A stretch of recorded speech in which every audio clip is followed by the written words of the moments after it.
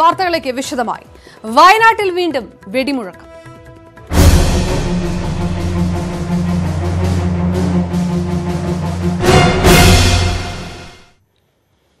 വയനാട് ലക്കിടിയിൽ പോലീസും മാവോയിസ്റ്റുകളും തമ്മിലുണ്ടായ മണിക്കൂറുകൾ നീണ്ട വെടിവെപ്പിൽ മാവോയിസ്റ്റ് നേതാവ് കൊല്ലപ്പെട്ടു. മലപ്പുറം പാണ്ടിക്കാട് സ്വദേശി CP ജലീലാണ് കൊല്ലപ്പെട്ടത്. വെടിവെപ്പിൽ ദുരൂഹതയുണ്ടെന്ന് ജലീലിന്റെ സഹോദരൻ ആരോപിച്ചു. സംഭവത്തിൽ ക്രൈംബ്രാഞ്ച് മജിസ്ട്രേറ്റ് തല അന്വേഷണങ്ങൾ ഉണ്ടാകുമെന്ന് പോലീസ് അറിയിച്ചു.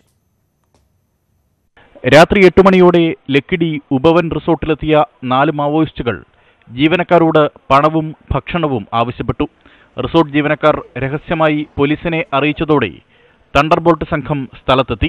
തുടർന്നുണ്ടായ വെടിവെപ്പിലാണ് CP ജലീൽ കൊല്ലപ്പെട്ടതെന്ന് പോലീസ് പറയുന്നു. പോലീസിനെ ഫയർ ചെയ്യുമ്പോഴാണ് പോലീസ് അവിടെ ഒരു ആത്മരക്ഷയ്ക്ക് വേണ്ടി അത് ഒരു റിലീസ് ചെയ്യുമ്പോഴാണ് വനത്തിലേക്ക് കയറിയ മാവോയിസ്റ്റുകൾക്കായി തണ്ടർബോൾട്ട്, ആന്റി നക്സൽ സ്ക്വാഡ് എന്നിവയുടെ നേതൃത്വത്തിൽ തിരച്ചിൽ തുടരുകയാണ്. 2 മാവോയിസ്റ്റുകൾക്ക് വെടിയേറ്റതായും സൂചനയുണ്ട്.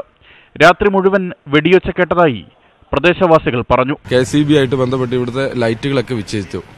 പിന്നെ കാര്യമായിട്ടുള്ള ഫയറിംഗ് അതിൻ്റെ ഉള്ളിൽ നടന്നു ചെയ്തിട്ടുണ്ട്. മഹാരാഷ്ട്രയിൽ മാവോയിസ്റ്റ് നേതാവ് മുരളി കണ്ണമ്പിള്ളിക്കൊപ്പം അറസ്റ്റിലായി ജയിലിൽ കഴിയുന്ന CP ഇസ്മയിലിന്റെ സഹോദരനാണ് കൊല്ലപ്പെട്ട ജലീൽ. മറ്റൊരു സഹോദരനായ CP മൊയ്തീൻ മാവോയിസ്റ്റ് പ്രവർത്തകനാണ്. പോലീസ് ആസൂത്രണം ചെയ്ത കൊലപാതകമാണിതെന്ന് ജലീലിന്റെ ബന്ധുക്കൾ ആരോപിച്ചു. രാവിലെ വരെ വെടിവെച്ചിരുന്നു എന്ന് ഇവർ പറയുന്നു. അത് ഒട്ടും വിശ്വാസയോഗ്യമല്ല. കാരണം എത്ര റൗണ്ട് വെടിവെക്കേണ്ടി വരും? 10,000 റൗണ്ട് വെടിവെക്കേണ്ടി വരും രാവിലെ വരെ വെടിവെക്കണം. അത്രയും ഉണ്ടയും കൈവശം വെച്ച് നടക്കാവുന്ന ഒരു കപ്പാസിറ്റി കേരളത്തിലെ മാവോയിസ്റ്റുകൾക്ക് ഒരു തണ്ടർബോൾട്ടിന് പോലും ഉണ്ടെന്ന് ഞാൻ വിചാരിക്കുന്നില്ല. DGPയുടെ നിർദ്ദേശപ്രകാരം സംഭവത്തെക്കുറിച്ച് അന്വേഷണം ആരംഭിച്ചിട്ടുണ്ട്. സുപ്രീം കോടതിയുടെ നിലവിലുള്ള മാർഗനിർദ്ദേശങ്ങൾ പ്രകാരം ക്രൈംബ്രാഞ്ച് മജിസ്റ്റീരിയൽ തല അന്വേഷണങ്ങൾ ഉടൻ ആരംഭിക്കും. പ്രത്യേക മെഡിക്കൽ സംഘമാണ് പോസ്റ്റ്മോർട്ടം നടത്തുന്നത്. മാവോയിസ്റ്റുകളെ അമർച്ച ചെയ്യുന്നതുവരെ ശക്തമായ നടപടിയുമായി മുന്നോട്ടു പോകാനാണ് പോലീസിന്റെ തീരുമാനം. മലപ്പുറം, തിരുവനന്തപുരം ബ്യൂറോകൾക്കൊപ്പം S. വിനേഷ് കുമാർ, ന്യൂസ് 18 വയനാട്. പൊന്നാനിയിൽ സ്ഥാനാർത്ഥി ആയില്ല.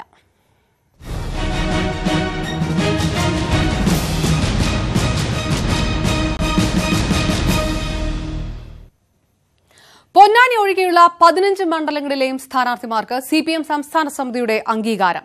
പൊന്നാനിയിൽ അനുയോജ്യനായ സ്ഥാനാർത്ഥിയെ കണ്ടെത്താൻ മണ്ഡലം കമ്മിറ്റിയോട് ആവശ്യപ്പെട്ടു.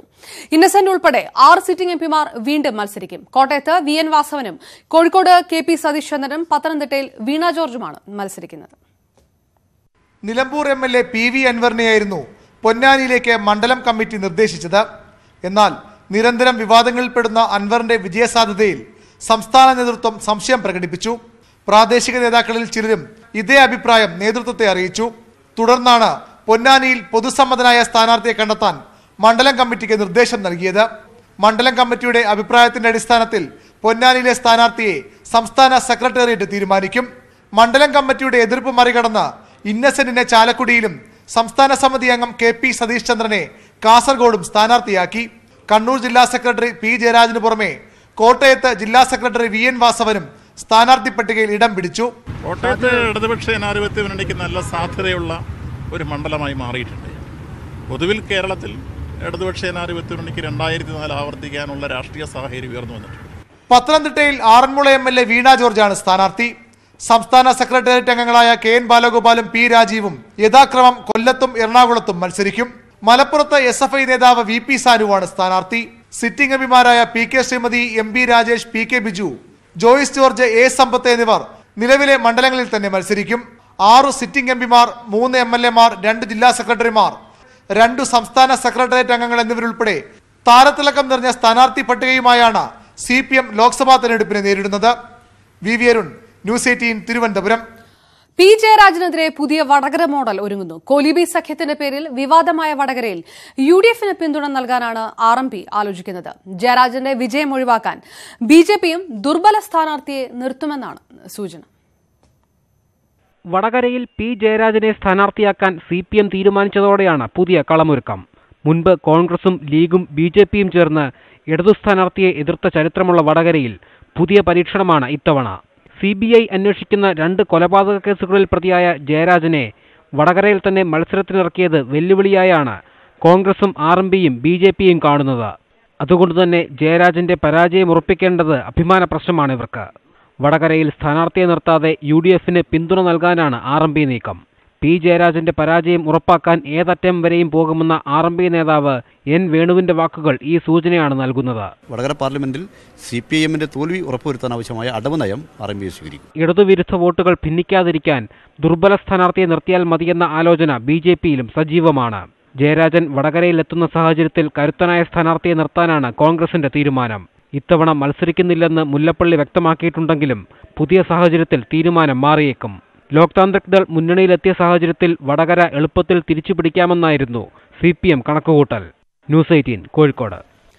കേരളത്തിലെ സ്ഥാനാർത്ഥി പട്ടികയ്ക്ക് CPI ദേശീയ നിർവാഹക സമിതി അംഗീകാരം നൽകി. തിരുവനന്തപുരത്ത് ആനിരാജയെ മത്സരിപ്പിക്കണമെന്ന അഭിപ്രായമുയർന്നെങ്കിലും സ്ഥാനാർത്ഥി പട്ടികയിൽ മാറ്റം വരുത്തേണ്ടതാണ് എക്സിക്യൂട്ടീവിന്റെ തീരുമാനം. ലോക്സഭാ തെരഞ്ഞെടുപ്പിൽ 40-ലധികം സീറ്റുകളിൽ പാർട്ടി മത്സരിക്കും. ബീഹാറിലെ ബഗുസാരായ് മണ്ഡലത്തിൽ നിന്ന് കനയ്യകുമാർ ജനവിധി തേടും. ഉത്തർപ്രദേശിൽ 10-ഉം ബീഹാറിൽ 5-ഉം സീറ്റുകളിലാണ് നേരത്തെ മത്സരിക്കാൻ തീരുമാനിച്ചതെങ്കിലും സീറ്റുകളുടെ എണ്ണത്തിൽ കുറവുണ്ടായേക്കും. ലോക്സഭാ തെരഞ്ഞെടുപ്പിൽ മത്സരിക്കാനില്ലെന്ന് കോൺഗ്രസ് നേതാവ് VM സുധീരൻ. കഴിവും പ്രാപ്തിയുമുള്ള പുതുതലമുറക്കാർ മത്സരിക്കട്ടെ എന്നും അദ്ദേഹം പറഞ്ഞു. എന്റെ ആ നിലപാടിൽ യാതൊരു മാറ്റവും വന്നിട്ടില്ല. ആ നിലപാട് തന്നെയാണ് ഇപ്പോഴും ഉള്ളത്. ജനസ്വീകാര്യതയുള്ള പുതിയ ആളുകൾ വരട്ടെ, പുതുമുഖങ്ങൾ വരട്ടെ, പുതിയ തലമുറയിൽപ്പെട്ടവർ വരട്ടെ എന്നുള്ള ഒരു പ്രത്യാശയാണ് എനിക്ക്. രേഖാമോഷണ വിവാദത്തിന് പിന്നാലെ റഫാൽ കരാർ പ്രധാനമന്ത്രിക്കെതിരായ തെരഞ്ഞെടുപ്പ് ആയുധമാക്കി കോൺഗ്രസ്. ജോലിയും കർഷകരുടെ വരുമാനവും ഒക്കെ കാണാതായതുപോലെയാണ് റഫാൽ രേഖകളും കാണാതായതെന്ന് കോൺഗ്രസ് അധ്യക്ഷൻ രാഹുൽ ഗാന്ധി പരിഹസിച്ചു. മോദിയെ സംരക്ഷിക്കാനാണ് രേഖകൾ നഷ്ടപ്പെടുത്തിയത്. സുപ്രീംകോടതിക്ക് വരെ ബോധ്യപ്പെട്ട റഫാൽ കരാർ മനസ്സിലാക്കാൻ രാഹുലിന് പാകിസ്ഥാന്റെ സർട്ടിഫിക്കറ്റ് വേണോ എന്ന് കേന്ദ്രമന്ത്രി രവിശങ്കർ പ്രസാദ് ചോദിച്ചു. റഫാൽ രേഖകൾ മോഷണം പോയെന്ന് കേന്ദ്ര സർക്കാർ സുപ്രീംകോടതിയെ അറിയിച്ചതിന് പിന്നാലെയാണ് പ്രധാനമന്ത്രി നരേന്ദ്രമോദിക്കെതിരായ രാഹുൽ ഗാന്ധിയുടെ കടന്നാക്രമണം.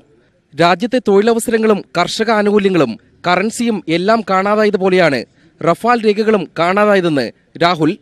തിരഞ്ഞെടുപ്പിന് ശേഷം മോഡി സർക്കാരിനെയും കാണാതാകും. नरेंद्र मोदी ने बाईपास सर्जरी की है. कागजों पे कार्रवाई कीजिए, मगर इन पे भी तो कीजिए जिनका नाम कागज में आ रहा है. ये तो इस सरकार का काम ही है गायब करना. वहां भी इन्वेस्टिगेशन कीजिए, उनके पास फाइल कैसे पड़ी है करिए, सब पे कीजिए, बट प्राइम मिनिस्टर पे നവാസ് ഷെരീഫിനെ കെട്ടിപ്പിടിച്ച് പാക് ചാരസംഘടനയെ ഇന്ത്യയിലേക്ക് അന്വേഷണത്തിന് ക്ഷണിച്ച മോഡി പാകിസ്ഥാന്റെ പോസ്റ്റർ ബോയിയാണ്.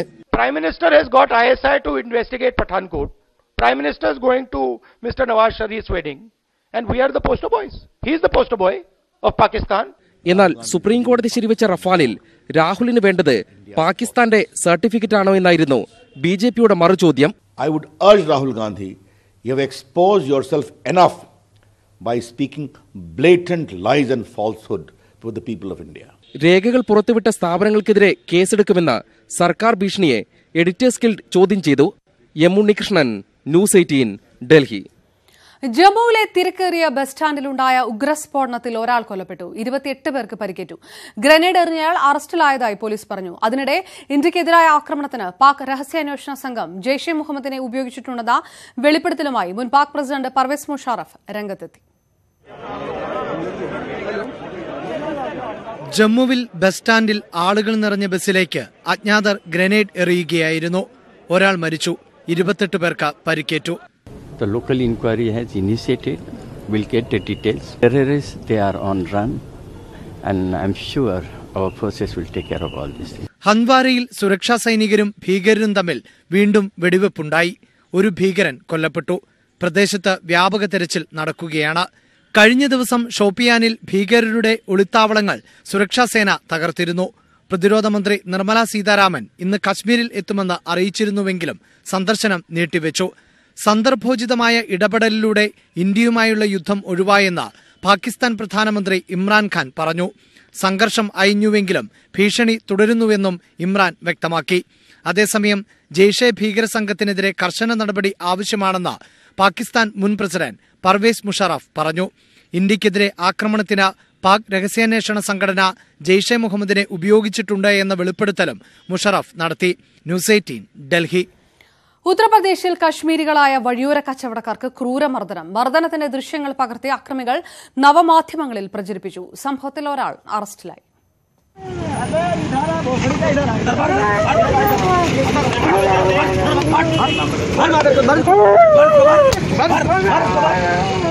ലക്നൌവിലെ ഡാനിഗഞ്ചിലാണ് സംഭവം. വഴിയരികിൽ ഉണങ്ങിയ പഴങ്ങൾ വിൽക്കുകയായിരുന്ന കശ്മീർ സ്വദേശികളെ കാവ്യവസ്ത്രം ധരിച്ചെത്തിയ സംഘം ക്രൂരമായി മർദ്ദിക്കുകയായിരുന്നു. തീവ്ര ഹിന്ദു സംഘടനയായ വിശ്വ ഹിന്ദുദളിന്റെ നേതൃത്വത്തിലായിരുന്നു മർദ്ദനം. മർദ്ദനത്തിന്റെ ദൃശ്യങ്ങൾ പകർത്തി ഇവർ സോഷ്യൽ മീഡിയയിൽ പ്രചരിപ്പിക്കുകയും ചെയ്തു. കശ്മീരിൽ നിന്നുള്ളവരെയാണ് മർദ്ദിക്കുന്നതെന്ന് അക്രമികൾ പറയുന്നത് വീഡിയോയിൽ കേൾക്കാം. വർഷങ്ങളായി ലക്നൌവിൽ കച്ചവടം നടത്തുന്നവരാണ് ആക്രമിക്കപ്പെട്ടത്. റിയാസത്ത് ഉൻകി ഹൈ ലേക്കിൻ യേ ലോഗ് ഉൻകെ നഹീ ഹൈ कि कश्मीर हिंदुस्तान का हिस्सा रहेगा लेकिन कश्मीरी हिंदुस्तान के हिस्से नहीं माने जाएंगे. സംഭവവുമായി ബന്ധപ്പെട്ട് ഒരാളെ അറസ്റ്റ് ചെയ്തിട്ടുണ്ട്. ബജ്രംഗി സോങ്കർ എന്ന ആളാണ് പിടിയിലായതെന്ന് പോലീസ് പറഞ്ഞു. 12 ക്രിമിനൽ കേസുകളിൽ പ്രതിയാണ് ഇയാളെന്നും ലക്നൌ പോലീസ് കമ്മീഷണർ കലാനിധി നൈദാനി അറിയിച്ചു. IPC 307 IPC और 7 CLA एक्ट इनकी बढ़ोतरी की गई है. പുൽവാമ ഭീകരാക്രമണത്തിന് ശേഷം രാജ്യത്തിന്റെ വിവിധ ഭാഗങ്ങളിൽ കശ്മീരികൾക്കെതിരെ ആക്രമണമുണ്ടായിരുന്നു. ഇതിനെതിരെ കർശന നടപടി സ്വീകരിക്കണമെന്ന് കേന്ദ്രം സംസ്ഥാനങ്ങൾക്ക് നിർദ്ദേശം നൽകിയിരുന്നു. News desk news 18. Maharashtra Haryana നിയമസഭകൾ പിരിച്ചുവിട്ട് Lok Sabha തെരഞ്ഞെടുപ്പിനൊപ്പം ജനവിധി തേടണോ എന്ന് BJP ആലോചിക്കുന്നു. സിക്കിം, അരുണാചൽ, ഒഡീഷ, ആന്ധ്ര സംസ്ഥാനങ്ങളിലും കശ്മീരിലും ലോക്സഭയ്ക്കൊപ്പം തെരഞ്ഞെടുപ്പ് നടക്കാൻ സാധ്യതയുണ്ട്. അങ്ങനെ വന്നാൽ മൊത്തം 7 സംസ്ഥാനങ്ങൾ ലോക്സഭയ്ക്കൊപ്പം ജനവിധി തേടും. പുൽവാമ ഭീകരാക്രമണത്തിന് ശേഷമുള്ള അനുകൂല രാഷ്ട്രീയ സാഹചര്യം മുതലെടുക്കാൻ 2 or 3 നിയമസഭാ തിരഞ്ഞെടുപ്പുകൾ നേരത്തെയാക്കാനാണ് BJPയിലെ ചർച്ചകൾ. മഹാരാഷ്ട്രയിലും ഹരിയാനയിലും ഈ വർഷം ഒക്ടോബറിലാണ് നിയമസഭാ തിരഞ്ഞെടുപ്പ് നടക്കേണ്ടത്. ജാർഖണ്ഡിൽ ഡിസംബറിലും. സംസ്ഥാന തിരഞ്ഞെടുപ്പുകൾ വ്യത്യസ്തമായി നേരിട്ടാൽ ഭരണവിരുദ്ധ വികാരം വിനയാകുമെന്നാണ് പാർട്ടിയിലെ ആശങ്ക. ലോക്സഭയ്ക്കൊപ്പം ജനവിധി തേടിയാൽ മോഡിയെ കേന്ദ്രീകരിച്ചുള്ള പ്രചാരണത്തിലൂടെ കരകയറാമെന്നും കണക്കുകൂട്ടൽ. ലോക്സഭാ തിരഞ്ഞെടുപ്പിൽ തിരിച്ചടിയേറ്റാൽ മഹാരാഷ്ട്ര നിയമസഭാ തിരഞ്ഞെടുപ്പിൽ ശിവസേനയുമായുള്ള സഖ്യം സാധ്യമാകാതെ വരാം. വിപൽ സൂചനകൾ പരിഗണിച്ച് നിയമസഭകൾ പിരിച്ചുവിടണമോ എന്നതിൽ BJP ദേശീയ സംസ്ഥാന തലങ്ങളിൽ ചർച്ച സജീവമാണ്. ശനിയാഴ്ചയോ തിങ്കളാഴ്ചയോ തിരഞ്ഞെടുപ്പ് പ്രഖ്യാപനം പ്രതീക്ഷിക്കുന്നതിനാൽ ഉടൻ ഇക്കാര്യത്തിൽ തീരുമാനമെടുക്കും. 8-10 മാസത്തെ അധികാരം വെറുതെ നഷ്ടമാക്കേണ്ടെന്ന അഭിപ്രായം മഹാരാഷ്ട്ര മുഖ്യമന്ത്രി ദേവേന്ദ്ര ഫട്നാവിസ് അടക്കം ചിലർ അറിയിച്ചതായും റിപ്പോർട്ടുകളുണ്ട്. ന്യൂസ് 18 ഡൽഹി. പട്ടേൽ സംവരണ സമര നേതാവ് ഹാർദിക് പട്ടേൽ കോൺഗ്രസിൽ ചേരുന്നു. ഈ മാസം 12-ന് ഹാർദിക് കോൺഗ്രസിൽ അംഗത്വമെടുക്കും. ഗുജറാത്തിലെ ജാംനഗർ മണ്ഡലത്തിൽ നിന്ന് അദ്ദേഹം ജനവിധി തേടിയേക്കുമെന്നും റിപ്പോർട്ടുണ്ട്. കോൺഗ്രസ് അധ്യക്ഷൻ രാഹുൽ ഗാന്ധി പങ്കെടുക്കുന്ന യോഗത്തിലാവും ഹാർദിക് പട്ടേലിന് അംഗത്വം നൽകുക. മോദി സർക്കാരിനെതിരെ മികച്ച സ്ഥാനാർത്ഥിയാകാൻ ഹാർദിക് പട്ടേലിന് സാധിക്കുമെന്ന് കോൺഗ്രസ് നേരത്തെ പ്രതികരിച്ചു. അയോധ്യ കേസിൽ മധ്യസ്ഥ ചർച്ച വേണോ എന്നത് സംബന്ധിച്ച് സുപ്രീംകോടതി ഭരണഘടനാ ബെഞ്ചിന്റെ ഉത്തരവ് നാളെ. മതപരവും വൈകാരികവുമായ വിഷയമായതിനാൽ മധ്യസ്ഥ ചർച്ചയിലൂടെ മാത്രമേ പ്രശ്നപരിഹാരം സാധ്യമാകൂ എന്ന് കോടതി അഭിപ്രായപ്പെട്ടിരുന്നു. മധ്യസ്ഥ ചർച്ച വേണമെന്ന് നിർദ്ദേശിച്ചാൽ അതിന് ആരൊക്കെ നേതൃത്വം നൽകുമെന്ന് കോടതി ഉത്തരവിൽ വ്യക്തമാക്കും. മുൻ ചീഫ് ജസ്റ്റിസുമാരായ ദീപക് മിശ്ര, JS കെഹാർ, സുപ്രീംകോടതി ജഡ്ജിമാരായിരുന്ന കുര്യൻ ജോസഫ്, AK പട്നായിക് എന്നിവരുടെ പേരുകൾ ഹിന്ദു സംഘടനകൾ മധ്യസ്ഥത്തിനായി നിർദ്ദേശിച്ചിരുന്നു. ഇരുവിഭാഗങ്ങളുടെയും നിർദ്ദേശങ്ങൾ പരിഗണിച്ച് ഒരാളെയോ ഒരു സംഘത്തെയോ മധ്യസ്ഥത്തിന് നിയമിക്കുമെന്നാണ് കോടതി സൂചിപ്പിച്ചിരുന്നത്. കൊല്ലം തേവലക്കരയിൽ ITI വിദ്യാർത്ഥി മർദ്ദനമേറ്റ് കൊല്ലപ്പെട്ട കേസിൽ 2ാം പ്രതി അറസ്റ്റിൽ. CPM അരിനല്ലൂർ ബ്രാഞ്ച് സെക്രട്ടറി സരസൻ പിള്ളയാണ് ചവറ പോലീസ് അറസ്റ്റ് ചെയ്തത്. സരസൻ പിള്ളയെ ബ്രാഞ്ച് സെക്രട്ടറി സ്ഥാനത്ത് നിന്ന് CPM നീക്കി. ഇയാളെ നാളെ ചവറ മജിസ്ട്രേറ്റ് കോടതിയിൽ ഹാജരാക്കും. ചന്ദനത്തോപ്പ് ITI വിദ്യാർത്ഥിയായ രഞ്ജിത്ത് കൊല്ലപ്പെട്ട കേസിലെ 2ാം പ്രതിയായ സരസൻ പിള്ളയെ ഉച്ചയോടെ തേവലക്കരയിലെ വീട്ടിൽ നിന്നാണ് പോലീസ് കസ്റ്റഡിയിലെടുത്തത്. ചവറ പോലീസ് സ്റ്റേഷനിലെത്തിച്ച സരസൻ പിള്ളയ്ക്ക് ദേഹാസ്വാസ്ഥ്യം അനുഭവപ്പെട്ടു. തുടർന്ന് കരുനാഗപ്പള്ളി താലൂക്ക് ആശുപത്രിയിൽ വൈദ്യപരിശോധന നടത്തി. 2ാം പ്രതിയായ ഇയാൾക്കെതിരെ കൊലപാതകം, ദേഹോപദ്രവമേൽപ്പിക്കൽ തുടങ്ങിയ കുറ്റങ്ങൾ പോലീസ് ചുമത്തി. അവിടെ ചെന്ന് അന്വേഷണത്തിൽ ഇതായിട്ട് 34ന്റെ ഭാഗമുണ്ട്. എന്താണ് വകുപ്പ് ചുമത്തിയിരിക്കുന്നത്? വകുപ്പ് 302, 334 ഉണ്ട്. കേസിൽ ആദ്യം അറസ്റ്റിലായ 1ാം പ്രതിയും കൊല്ലം ജില്ലാ ജയിൽ വാർഡനുമായ വിനീത് റിമാൻഡിലാണ്. പെൺകുട്ടിയെ ശല്യപ്പെടുത്തിയെന്നാരോപിച്ച് ഫെബ്രുവരി 14-നാണ് ITI വിദ്യാർത്ഥിയായ രഞ്ജിത്തിനെ മർദ്ദിച്ചത്. തുടർന്ന് സ്വകാര്യ ആശുപത്രിയിൽ ചികിത്സയിലിരിക്കെ 28-ന് രഞ്ജിത്ത് മരിച്ചു. അരിനല്ലൂർ തെക്ക് ബ്രാഞ്ച് സെക്രട്ടറിയായിരുന്ന സരസൻ പിള്ളയെ CPM തലസ്ഥാനത്ത് നിന്ന് മാറ്റി. ന്യൂസ് 18 കൊല്ലം. സർക്കാർ ഉത്തരവ് ലംഘിച്ച് തൊഴിലാളികളെ കൊടും ചൂടിലാണ് നിർമ്മാണ കമ്പനികൾ പണിയെടുപ്പിക്കുന്നത്. ഉച്ചയ്ക്ക് 12 മുതൽ 3 വരെ തുറസായ സ്ഥലങ്ങളിൽ പണിയെടുപ്പിക്കരുത് എന്ന നിർദ്ദേശമാണ് വ്യാപകമായി ലംഘിക്കപ്പെടുന്നത്. ഇതര സംസ്ഥാന തൊഴിലാളികളാണ് ചൂഷണം ചെയ്യപ്പെടുന്നവരിൽ ഏറെ. കഴിഞ്ഞ മാസം 26-നാണ് നിർമ്മാണ മേഖലയിലടക്കമുള്ള തൊഴിലാളികളുടെ തൊഴിൽ സമയം പുനഃക്രമീകരിച്ചുകൊണ്ടുള്ള ഉത്തരവ് പ്രാബല്യത്തിൽ വന്നത്. ഒരാഴ്ചയ്ക്ക് ശേഷം കൊച്ചി മറൈൻ ഡ്രൈവിൽ നിന്നുള്ള കാഴ്ചയാണിത്.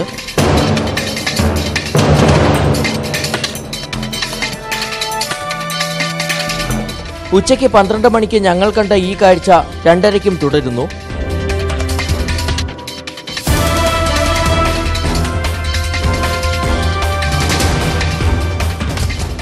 ഏറെയും ഇതര സംസ്ഥാന തൊഴിലാളികൾ. എറണാകുളം ജില്ലയിലെ മറ്റു ഭാഗങ്ങളിലും സമാനമായ ദൃശ്യങ്ങൾ കാണാം. കലൂരിൽ പൊരിവെയിലത്ത് പണിയെടുക്കുന്നതിൽ കൗമാരക്കാരുമുണ്ട്. പൊരിവെയിലത്ത് പണിയെടുക്കുന്നതിനെക്കുറിച്ച് ചോദിച്ചപ്പോൾ പ്രതികരണം ഇങ്ങനെ: തൊഴിൽ സമയം പുനഃക്രമീകരിക്കണമെന്ന സർക്കാർ നിർദ്ദേശം പോലും അറിയാതെയാണ് പല ഇതര സംസ്ഥാന തൊഴിലാളികളും പണിക്കെത്തുന്നത്. അധികൃതരുടെ നിർദ്ദേശം പാലിക്കപ്പെടാത്തതിനൊപ്പം തൊഴിലാളികളുടെ സുരക്ഷിതത്വം സംബന്ധിച്ചുകൂടി ചോദ്യമുയർത്തുന്നതാണ് ഈ ദൃശ്യങ്ങൾ.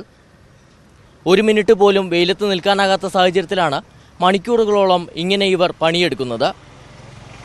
കൊച്ചിയിൽ നിന്നും cameraman Ashraf മുഹമ്മദിനൊപ്പം SS Sharan, news 18. സൂര്യപ്രകാശം നേരിട്ടേൽക്കുന്ന സ്ഥലങ്ങളിൽ ഉച്ചസമയത്തുള്ള തൊഴിൽ നിയന്ത്രണം പാലിക്കുന്നുണ്ടോ എന്നറിയാൻ പരിശോധനകൾ നടത്തുമെന്ന് തൊഴിൽ മന്ത്രി TP രാമകൃഷ്ണൻ. ജില്ലാ കളക്ടർക്കും തൊഴിൽ വകുപ്പ് ഉദ്യോഗസ്ഥർക്കുമാണ് പരിശോധന ചുമതല. ലേബർ കമ്മീഷണറുടെ ഉത്തരവ് പാലിക്കാൻ തൊഴിലാളികളും തൊഴിൽദാതാക്കളും സഹകരിക്കണമെന്നും തൊഴിൽ മന്ത്രി പറഞ്ഞു. News 18 impact. ഇതൊരു നിയന്ത്രണം മാത്രമാണ്. അതുമായിട്ട് എല്ലാവരും സഹകരിക്കാണ് വേണ്ടത്. തൊഴിലാളികളും ഉടമകളെല്ലാം സഹകരിക്കാണ് വേണ്ടത്. ഈ ചൂട് നമ്മൾ വിവരിക്കാൻ കഴിയാത്ത നിലയിലുള്ള ചൂടാണ് വന്നുകൊണ്ടിരിക്കുന്നത്. അതിന് നിയന്ത്രണം ഏർപ്പെടുത്തേണ്ടത്. അപ്പോൾ പ്രത്യേകിച്ച് കഠിനമായ ചൂടിൽ ജോലി ചെയ്യുന്ന തൊഴിലാളികളുണ്ട്, വെയിലത്തൊക്കെ ജോലി ചെയ്യുന്ന തൊഴിലാളികൾ, അവർക്കൊരു നിയന്ത്രണം ആവശ്യമാണ്. അതിനാണ് ഈ സമയത്തിൻ്റെ ക്രമീകരണം ഉണ്ടാക്കുന്നത്. അത് എല്ലാ ജില്ലകളിലും നടപ്പിലാക്കുന്നതിന് ജില്ലാ കളക്ടർ തന്നെ മുൻകൈ എടുക്കണം. ലേബർ ഡിപ്പാർട്ട്മെൻറ്റ് ഉദ്യോഗസ്ഥന്മാരും ഇത് തൊഴിൽ കേന്ദ്രങ്ങളിൽ പരിശോധിക്കുന്നതാണ്. എവിടെയെങ്കിലും എന്തെങ്കിലും പരാതി ഉണ്ടെങ്കിൽ അത് പരിഹരിക്കാൻ ആവശ്യമായിട്ടുള്ള നിലപാടും സ്വീകരിക്കും. എന്നാൽ തൊഴിലാളികളുടെ ദൈന്യതയോട് മുഖം തിരിച്ച് മനുഷ്യാവകാശ കമ്മീഷൻ അംഗം K. മോഹൻകുമാർ വിഷയം ശ്രദ്ധയിൽപ്പെടുത്തിയപ്പോൾ പരിഹാസസ്വരത്തിലാണ് അദ്ദേഹം ന്യൂസ് 18നോട് പ്രതികരിച്ചത്. ഈ തൊഴിലാളി പോയി പരാതി പറയൂ എന്ന നിലയിലേക്ക് നമ്മുടെ സംവിധാനങ്ങൾ മാറുന്നത് ഒട്ടും ഉചിതമല്ല. മാത്രമല്ല, അങ്ങനെ ചർച്ച നീട്ടിക്കൊണ്ട് പോകണം. നമ്മളെ ചർച്ചയ്ക്ക് വെച്ച് ശ്രീ മോഹൻകുമാർ ഇല്ലാത്ത കാര്യങ്ങളെ കുറിച്ച് സംസാരിക്കരുത് എന്നാണ് ഞാൻ പറയേണ്ടത്. പിന്നെ നമ്മളെ കൊണ്ടത് പറയിപ്പിച്ച് അനൗൺസ് ചെയ്യണം. ഏതായാലും ശ്രീ മോഹൻകുമാർ ഈ പറയുന്നതും ഒക്കെ നാട്ടുകാർ കേൾക്കുന്നുണ്ട്. ഇതാണ് മനുഷ്യാവകാശ കമ്മീഷന്റെ അവസ്ഥ. നേമം കോച്ചിംഗ് ടെർമിനലിന്റെ ശിലാസ്ഥാപനം കേന്ദ്രമന്ത്രി പീയൂഷ് ഗോയൽ നിർവഹിച്ചു. തെരഞ്ഞെടുപ്പ് അടുത്ത സമയമായതിനാൽ നേട്ടം സ്വന്തം അക്കൌണ്ടിലാക്കാനുള്ള ശ്രമം രാഷ്ട്രീയ പാർട്ടികൾ തുടങ്ങുകയും ചെയ്തു. ട്രെയിനുകൾ വൈകി ഓടുന്നുവെന്ന നിരന്തര പരാതിക്ക് ആശ്വാസം ലഭിക്കുമെന്ന പ്രതീക്ഷയിലാണ് യാത്രക്കാർ. 10 വർഷത്തിലധികമായി ഫയലിൽ ഉറങ്ങിയ നേമം കോച്ച് ടെർമിനൽ ലോക്സഭാ തെരഞ്ഞെടുപ്പ് പടിവാതിൽക്കൽ എത്തി നിൽക്കെ യാഥാർത്ഥ്യമാവുകയാണ്. വീഡിയോ കോൺഫറൻസിലൂടെ കേന്ദ്രമന്ത്രി പീയൂഷ് ഗോയൽ നേമം കോച്ച് ടെർമിനലിന്റെ ശിലാസ്ഥാപനം നിർവഹിച്ചു.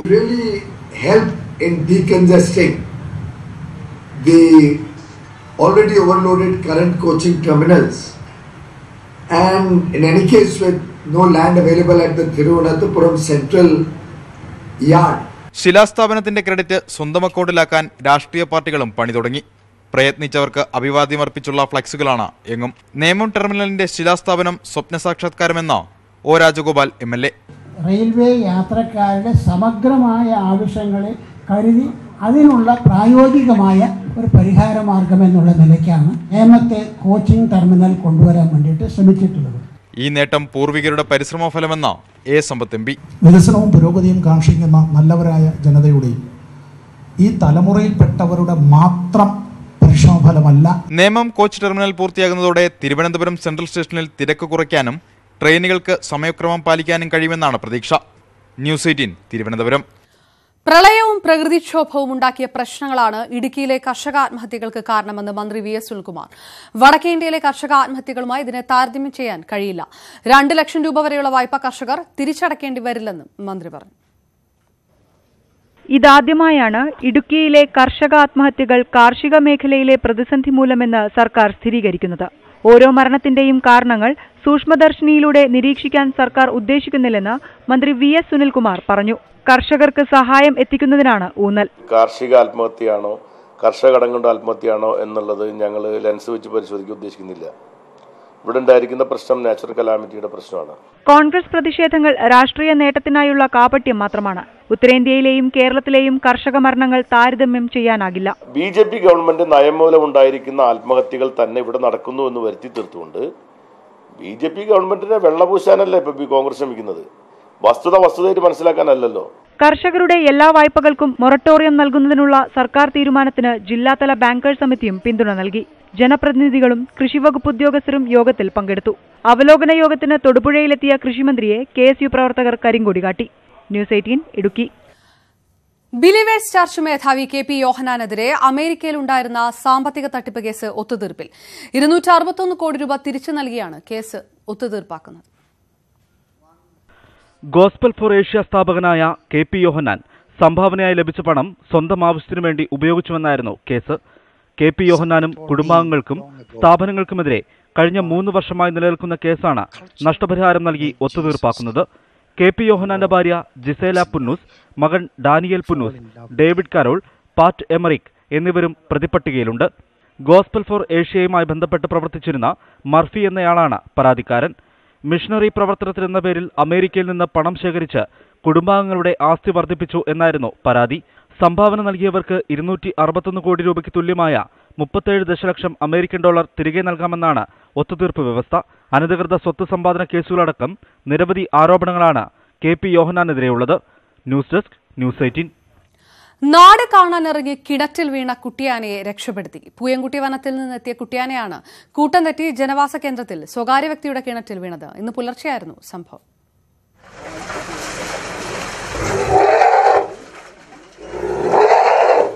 പൂയംകുട്ടി വനമേഖലയോട് ചേർന്നുള്ള ജനവാസ മേഖലയിലെ കിണറ്റിലാണ് പുലർച്ചെ കുട്ടിയാന വീണത്.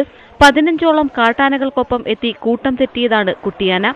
ഇന്നലെ ഏകദേശം ഒരു 2-2:30 കൂടിയാണ് ആന ഇവിടെ പറമ്പിൽ കയറുകയും അതുപോലെ ആനേനെ ഞങ്ങൾ പടക്കം പിടിച്ച് ഓടിക്കുകയും ചെയ്തായിരുന്നു. അതിനുശേഷം പിന്നെ ആന വീണ്ടും വന്ന് കയറുകയും ഇവിടെ കൂട്ടം തെറ്റി ആനക്കുട്ടിയെ കിണറ്റിൽ വീഴുകയും ചെയ്തു. JCB ഉപയോഗിച്ച് കിണറിന് 10 അടി താഴ്ചയിൽ സമാന്തര വഴിയുണ്ടാക്കി 2 മണിക്കൂർ പരിശ്രമത്തിനൊടുവിൽ ആനയെ കരക്കെത്തിച്ചു. കാട്ടിലേക്ക് പോകാൻ കൂട്ടാക്കാതെ വീണ്ടും ജനവാസ കേന്ദ്രത്തിലേക്ക് ഓടിക്കയറിയ ആനക്കുട്ടിയെ നാട്ടുകാരും വനപാലകരും ചേർന്ന് വനത്തിലേക്ക് തിരിച്ചുവിടാൻ ശ്രമിച്ചെങ്കിലും പരിഭ്രാന്തിയിലായ ആന ജനവാസ കേന്ദ്രത്തിലൂടെ ഓടി ആഴം കുറഞ്ഞ മറ്റൊരു കിണറ്റിൽ വീണു. തുടർന്ന് ആളുകൾ കല്ലിട്ട് ആനയെ വീണ്ടും രക്ഷപ്പെടുത്തി.